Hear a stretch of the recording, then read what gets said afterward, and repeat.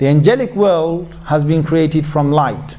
The jinns have been created from fire. And again, there are several ayats in the Quran to talk about the fact that they've been created from fire. Our essence comes from clay, from water, and from other elements. We've got a heavy material side to us. They've got a very light side to them. The essence is that they are, since they are of fire, fire rises. Okay, or heat rises. So jinns, and them being sort of non-tangible, they're able to fly, they're able to move around much more easily than ourselves. Now, one particular incident is in Surah Naml, where Sulaiman alayhi salam, he asks, who is going to bring the arsh, or the throne of Bilqis. So there's an interesting part there, because there's two different beings that stand up.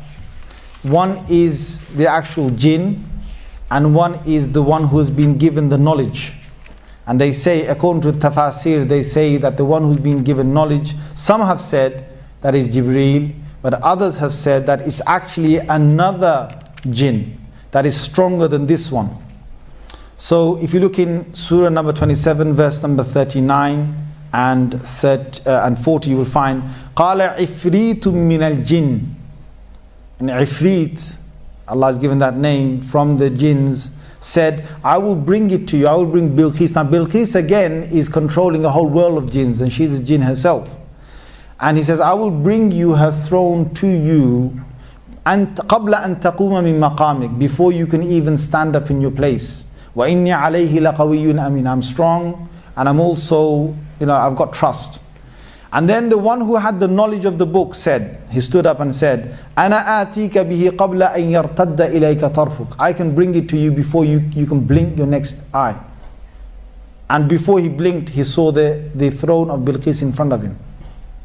And that was the power. Now, they can move, some of them, now again, it's to do with the power that Allah has given, because some of them are weaker than others. Some of them are weaker than others. So some of them can't move so fast, but some of them, but others can actually move fast. Some of them are more powerful than others. It's very clear from this part of the tafsir of the Quran that there is a strength amongst them, that whether some of them have more power than others. Now, interestingly, Sulaiman alayhi salam, he was given the power over jinns. He was the only human being that had the authority given by Allah to control jinns. And Allah has given reference in the Holy Quran about that in Surah Naml again, where Allah says, وَحُشِرَ لِسُلَيْمَانَ جُنُودُهُ مِنَ الْجِنِّ وَالْإِنسِ وَالطَّيْرِ فَهُمْ يُوزَعُونَ. Surah Naml, verse number 17 of Surah 27.